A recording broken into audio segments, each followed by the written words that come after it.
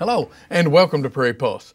Coming up a little bit later in the show, we'll watch Concordia College film professor Greg Carlson's award-winning short film, A Perfect Record.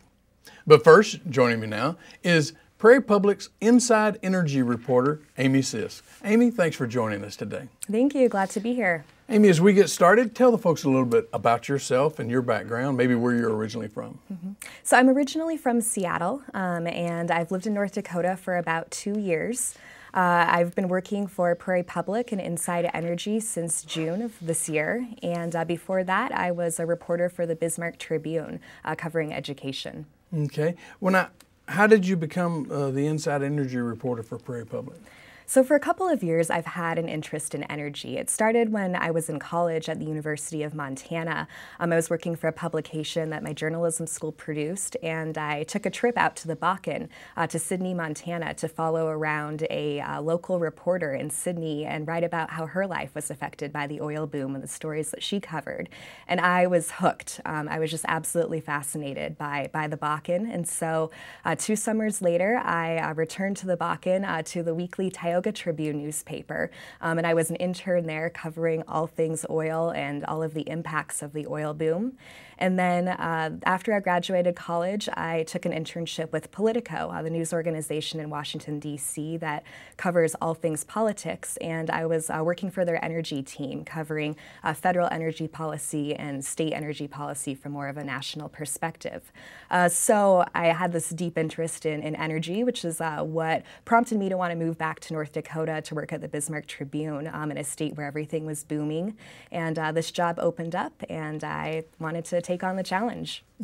So what exactly is Inside Energy? I understand it's a project that started a couple of years ago. So tell us about that. Who all is involved and what's it focusing on?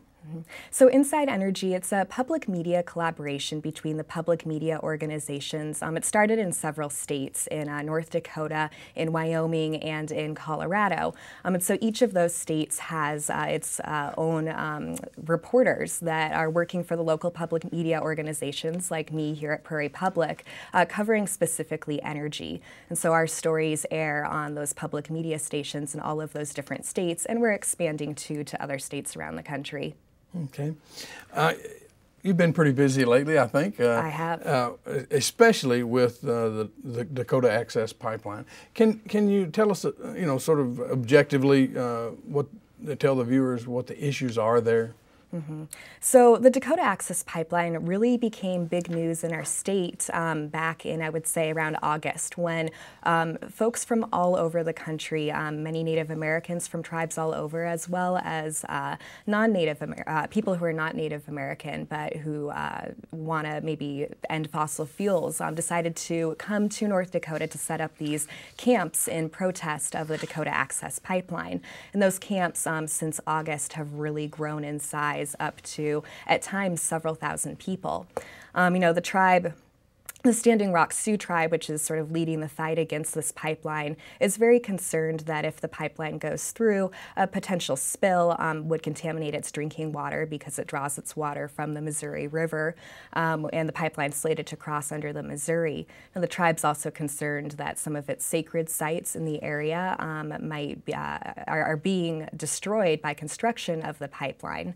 Then you have, the oil industry in North Dakota, which for, as the oil boom took off back in 2008, we didn't have a lot of pipeline infrastructure to carry oil outside of North Dakota, so we relied a lot on trains. Over time, we've added more pipeline infrastructure, and pipeline safety experts argue that pipelines are a safer route of transportation than trains to carry oil.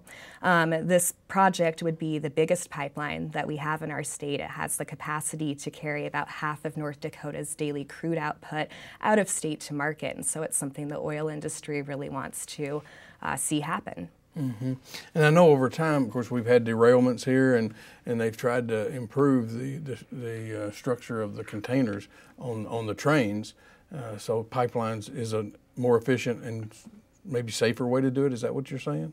Yeah, that's when you tend to talk to folks in the oil industry, they'll tell you that yes, pipelines are a safer route. You know, when an oil train crashes, there's a risk of a big explosion, and sometimes that can be deadly. You know, and pipelines they can leak, and there's a lot of problems that come with that, but they tend to be less deadly when they do leak. Okay. Well, have you been able to ascertain if notice was given ahead of time in permitting the project and getting Native American officials involved? So this is kind of this issue that's at the heart of the debate over this pipeline. Is was the tribe consulted? And it depends who you ask. The level of consultation. The pipeline company and the Army Corps of Engineers, which is the federal agency that has some jurisdiction over this pipeline and the waterway crossing, will tell you that yes, we did consult with the tribe. We reached out to them, numerous times. The tribe, however, will tell you that that wasn't meaningful consultation. What the tribe wanted to see was that they would have some sort of consent and say over whether this pipeline was going to cross, next to the reservation, and that, in the end, the final plan for the pipeline would reflect some of the tribe's concerns. Okay. Well, obviously, this has received national recognition, but what's the situation down there right now? And have really the out-of-state visitors and celebrities, have they impacted the situation more so than not? Yeah, so there's several celebrities that jump to mind that have really helped to elevate this fight. One being the actor Mark Ruffalo. There's another actress named Shailene Woodley who's been with the protesters for quite a while, trying to raise awareness about this issue. Some of these folks have spoken on some of the celebrities have spoken on national TV news networks about the issue, or even on late night talk shows about the issue, trying to elevate that. But I think that really social media has played a huge role in spreading awareness about what is happening with the Dakota Access Pipeline. And, there's videos that I think folks on Facebook have seen all over the country, of some of the protests that have happened and the confrontations between police and protesters, images that have been shared all around the world. And so a lot of folks are very aware of what's going on here. Well, how long do you think the protest and the situation may go on? Will it go deep into the winter or not, in your opinion? The protesters have vowed to stay here until the end. Now, it's November, and November is typically the month in North Dakota where the temperature really starts to drop. And so the camps are winterizing. There's actually, if you travel down there right now, you'll see yurts that have been built and teepees that they're trying to insulate to get ready for the winter so that people can stay there to continue to fight and oppose this pipeline. I'm not sure whether some of the number of protesters might drop off when it does get to be quite a bit colder, but right now there's still at least hundreds of folks there, if not over 1,000. Well, of course, there have been situations. Are you having any trouble getting access as a reporter? Because I know reporters have had issues down on the pipeline also. It's been really an interesting experience for reporters trying to cover this subject. When I first went down to these protest camps back in August, I just walked right in. I walked around. I interviewed, whoever I saw that wanted to talk to me. I recorded anything. I took pictures of everything. Now, when you go down to these protest camps, the operation down there has become much more sophisticated. And so there's actually a media tent at the main camp that's been set up. And when you enter the camp, there's a security officer that the protesters have kind of appointed to that will direct you as a member of the media up to this media tent. You have to get a press pass from the media tent in order to access the camps. And we'll sit you through a presentation where you listen to a number of rules and things that they'd prefer that you not record, such as ceremonies and prayers that are going on that are, sacred to the folks there. And if, I've not had any issues with getting kicked out of the camps, but I know some reporters have, if somebody sees them doing something they don't like, they'll revoke their access. Okay. Well, with all you've seen and done down there, do you see a settlement on the horizon, or do you think this is going to go on for a while? I think this is going to go on for a while. One of a couple of outcomes could happen. We're waiting on the Corps of Engineers to decide whether or not it wants to issue this final permit, this final easement that is needed to cross under the Missouri River. And the Corps hasn't necessarily set a timeline for when it's going to make that decision. Now, President Obama came out several weeks ago and said that the Corps is actually looking at options to reroute the pipeline. So that's potentially something that could happen. And then you have the Standing Rock Sioux tribe, which has sued the Corps over this pipeline and this river crossing, and that lawsuit is still playing out in court right now. So we'll have to see what happens. Okay. Well, while this issue has taken up a lot of your time for Prairie Public, what are some of the other stories that you're covering? So I've certainly done a lot of coverage of the Dakota Access Pipeline since that's been such big news the past few months. But one of the first stories I did, I took a look at the coal industry and particularly the lignite industry here in North Dakota and some of the unique challenges that it faces. One thing, the lignite industry here operates a bit differently than the coal industry in the rest of the country because lignite can't be transported long distances by train because it's a very dense, heavy, it's very dense, heavy coal, and so. North Dakota, we don't face these big transportation costs associated with coal and burning coal that other states might face, which is a challenge for power utilities in other states that are, having to look at alternatives maybe to coal as that plays out. Okay. What's been the reaction so far from state officials and, any pushback from officials when you're out doing energy-related stories? I've not faced a lot of pushback yet, but I'll tell you it was interesting. I want to say in October, I was up at this North Dakota Petroleum Council annual meeting in Minot, and I wanted to talk to a lot of folks there in the industry about the Dakota Access Pipeline to gather their thoughts. And I did find people who wanted to go on the record with me and talk about the importance of having pipelines, but I also encountered a lot of folks there who didn't want to talk to me about it because it was such a touchy subject. Sure. Well, it doesn't seem like energy and oil were much of a big story during sort of the recent election, either statewide or presidential. So why do you think that was? That's a really good question. And I think there's just a lot of other issues that are on voters' minds, especially nationwide, and on the candidates' minds as well, whether that's immigration, whether that's income inequality. Energy just isn't this hot button issue on the top of the candidates' plates. That's not to say that the candidates didn't have, strong stances on energy, but it just, wasn't a hot button issue. Okay. Well, have there been any surprises you've experienced since you came to Prairie Public in your travels around the state? I think the Dakota Access Pipeline, seeing this evolve into this huge national story has really been interesting to watch, and it's been interesting for me personally because I just made the switch over from print journalism to broadcast journalism. I did one story about the coal industry in North Dakota, and then the second story I did was about the Dakota Access Pipeline, and that not only aired on Prairie Public and the Inside Energy stations, but on NPR. And a lot of the stories I've done since have, aired nationally, and so that's been quite a challenge for me, having to learn the ropes of broadcast journalism while also trying to provide content locally and nationally. Okay. What are you hearing when you're out there from state officials as to why the cuts had to be made at the state level, considering there was so much money flowing into the state in the last few years?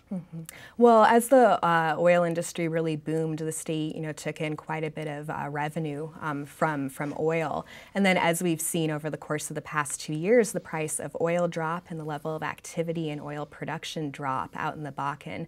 We've seen the amount of revenue that the state collects drop. And so as a result, you have to issue budget cuts.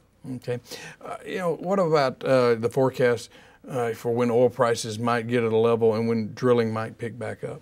It's kind of anybody's guess. So right now, the price of oil has been hovering around 50%, or no, sorry, not 50%, $50 per barrel.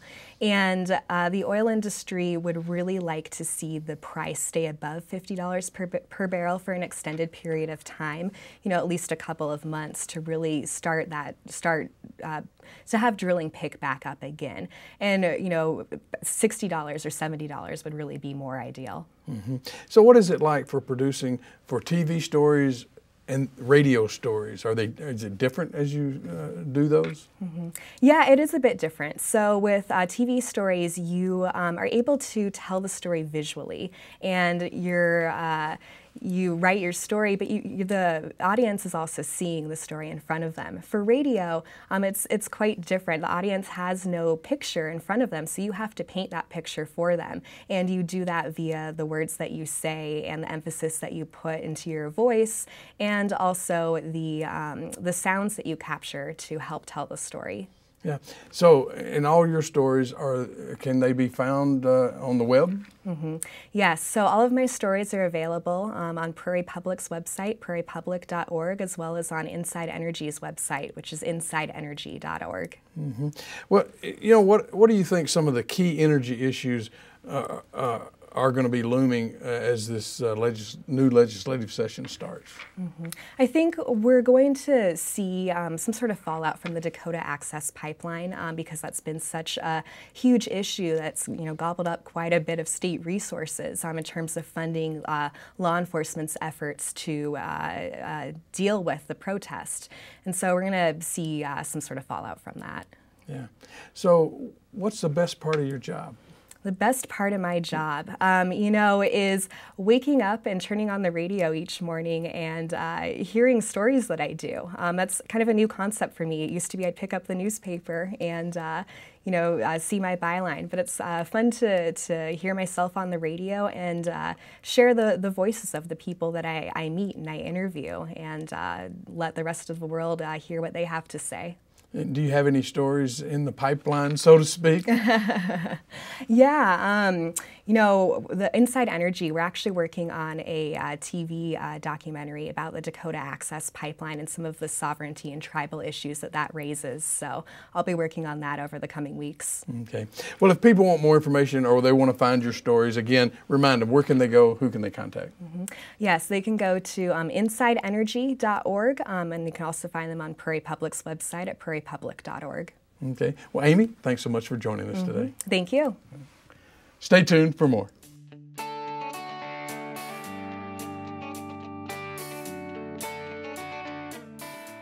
A Perfect Record was made as part of the Fusion International Documentary Challenge's annual competition. Producers and Fargo filmmakers Greg Carlson, Tucker Lucas, and their team were selected for the third year in a row as a top 12 finalists. The world premiere of this short film was held at the Slam Dance Film Festival in Park City, Utah in January. Enjoy this unique look at a vinyl record collector. If you give me a box with 10 records I know and 5 records I don't know, even if they're the 10 most favorite records I ever had, I'm going to those 5 I don't know first. There's certain collectors I think that are completists, and they love a certain artist and they want everything they can get by that artist. And for me, it always went back to wanting to know that next thing. I joke with people that I'm looking for nothing and everything at the same time. My name is Dean Syme, and I'm a record collector. I like the interaction, kind of committing to having to listen. You've got 20 minutes on a side of a record roughly, and you've got to pay attention to it. I've compared to driving a stick shift car a lot of the times where you have to pay attention to what you're doing. You can't just put it on and ignore it. So you've got to pick up the needle, you've got to set it on the record, you've got to listen to it and pay attention, know when it gets to the end to take it off. And I like flipping over the record. I like handling the records. That's something I miss when I've used digital music. You miss that interaction with the music. So here's a record I picked up a few months ago, and I bought it originally because of the artwork. I like how the family doesn't look very happy, and it says, "Don't settle for uptight stereo." And you open it up, and it's got this great pop-up, and it shows the family hanging out at night listening to music. They've got records out. And then as a bonus, the record was even orange.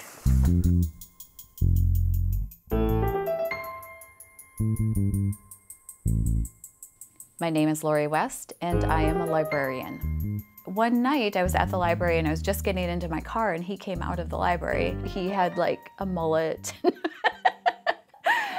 he was really cute and he had a jean jacket he wore and there was a Suburbs patch on it, which I zeroed in on right away. She saw the patch on my jacket and we both kind of liked the same band a little bit. And I walked up to him and I said, "I want to know your name," which is totally uncharacteristic for me. She was the first girl I had met that had similar interest in music and cared about music the way I do. That was a big connection that I felt with her anyway, was, wow, here's a girl that likes music. But I know when we did move in together, I remember kind of her bringing her records in and me bringing my records in. And there were a few that we overlapped on. There's a band called We've Got a Fuzzbox and We're Going to Use It. We both had a copy of that. I had the import, she had the domestic. My name is Oliver Syme. I'm a senior at Fargo North High School in Fargo, North Dakota. My name is Quincy Syme, and I'm a junior at Fargo North High School in Fargo, North Dakota.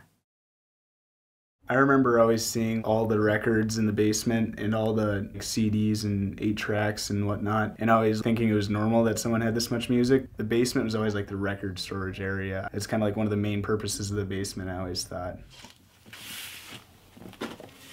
On one of my birthdays when I had a bunch of friends over and his like ginormous speakers got delivered and all my friends were super excited that the speakers were taller than them. Usually he like falls asleep or something like late at night when we're down here, but it doesn't bother us. I think he's done a good job of not affecting our decisions on music. They need to be able to develop their own taste. What means something to them and what resonates with them as people, rather than looking at somebody else's generation for their music. I'm a very moody music listener. I mean, I've got thousands of records in my house and thousands of pieces of music in my house, and I'll spend a whole morning not listening to anything looking for the right record to play at that moment. The one that always gets mentioned is Big Star, and a friend of mine jokes that I've never heard you talk to anybody about music without bringing up Big Star. I love the first couple Cars records, and every time I listen to them, it takes me right back to being 15, 16 years old. This is an album by a band called the Jody Grind. The first Lloyd Cole and the Commotions record which came out in '84. So you're looking at going on 30 plus years of that record probably being played in my house on almost a monthly basis. Bands like NRBQ and the Kinks, Dr. Feelgood. How did I miss this band for 30 years? I love Conway Twitty, which freaks people out. John Prine wrote the song, Will Oldham did a version of it, but they do In Spite of Ourselves. This is a double 10-inch of cover songs, but this one's got like Dark Into the Street on it, Fortunate Son. I actually compare her to some of the old blues artists. She might not be a superstar right now, but she's gonna be remembered for a very long time. It's a lot of love songs, it's great pop music. They were from the Pacific Northwest before anybody else was, it seems like. Oh, I can't forget about this one. This is much more traditional country sounding than a lot of it. The Modern Lovers' first album, I've said before, it's like the perfect rock and roll record. A friend of mine talked me into going to New York to visit him, and one of his big pushes for me was the WFMU Record Fair. He goes, "You gotta come see this thing, it's crazy."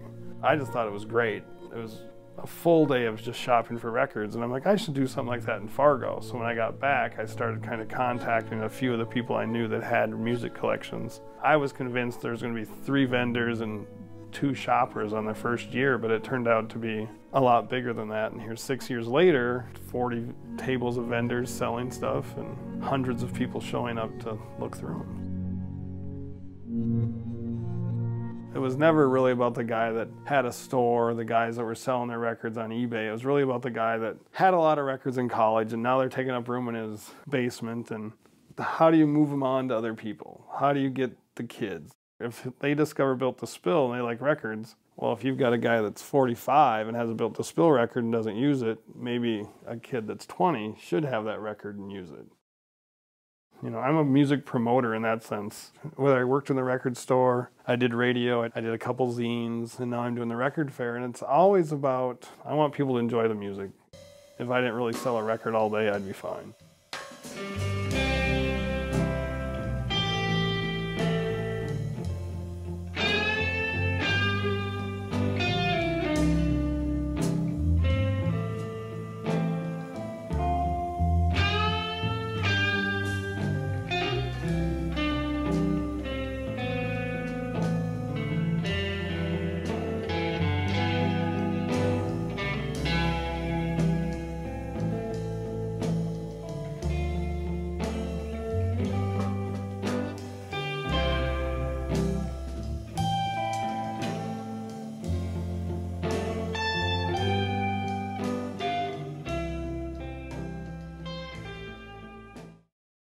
Well, that's all we have on Prairie Post this week. And as always, thanks for watching.